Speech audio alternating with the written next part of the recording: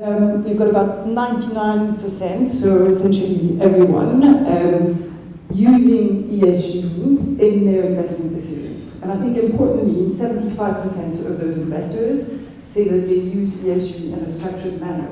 So we're not just looking at, let's say, an exclusion in terms of certain industries, we're really looking at investors now digging deeper and interrogating and using the data for their investment decisions.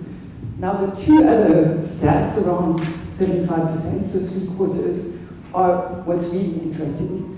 Because what investors are also saying is that they find that generally companies have failed to create enhanced reports that provide a good understanding of how the financials in the ESG meet.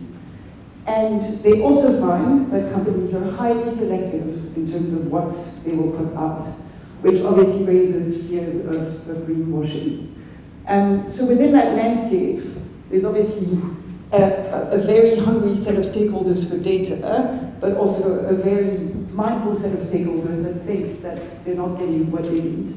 And you can see 3/4 of them being deeply concerned about the fragility of the planet, being more and more aware of some of the issues that we need to deal with, often finding it very confusing in terms of what they need to do. And I think most importantly, we're getting to that stage where we're seeing customers report that they will pay more for sustainable, more responsible products, which is obviously the balance that we need to invest in some of these things.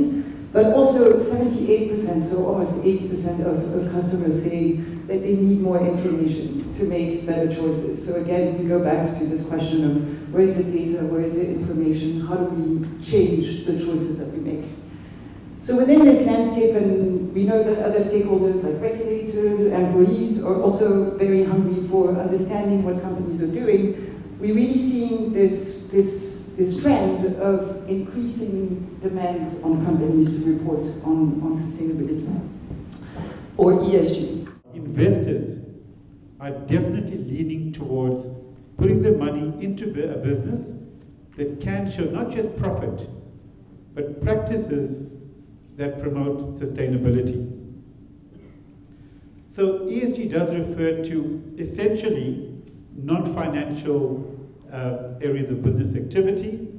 And why would investors concern themselves with these? And the reason for that is investors, forgive the term, are shrewd. They want to put their money where they can get an investment not just tomorrow, but the day after and the day after and so on. So they want to invest in a business that can deliver profits, yes, but also the business should have a brand that's able to maintain its reputation in the market and thereby guarantee the security of the investment. Service delivery is another key requirement for business sustainability and success.